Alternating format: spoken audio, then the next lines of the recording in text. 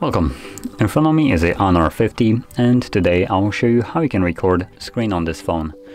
So to get started, pull down your notification panel, expand it, and look for the toggle. So for me, it's right over here. So once you find it, simply tap on it, and this will immediately start recording. So whatever you'll do right now will be recorded by the device. And once you're done with it, you can tap on this timer right here. It will automatically save that footage to your gallery application. Now quickly checking one more thing. Okay, never mind, there is no settings.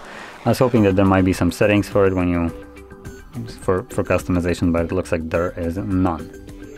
So anyway, let's go into that footage that we have captured, which will be located under gallery. If you go into albums, it should create a video folder if you didn't already have one, and in here you'll find your screen recordings. So there we go.